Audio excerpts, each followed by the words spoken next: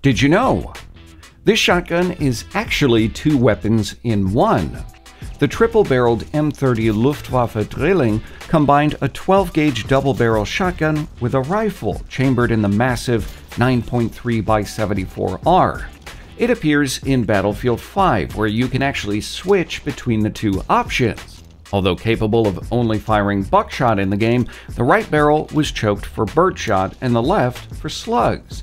The drilling was intended as an aircrew survival weapon and largely used in North Africa.